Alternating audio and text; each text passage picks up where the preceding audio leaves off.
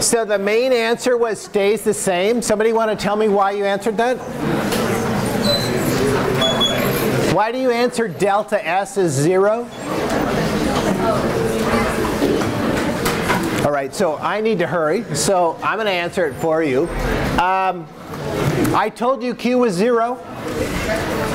I told you that it's reversible. You can apply this to find out that the entropy does not change. That actually bothers some people because the volume got bigger and it makes you feel like the entropy should have gone up. But let me just point out that the internal energy went down.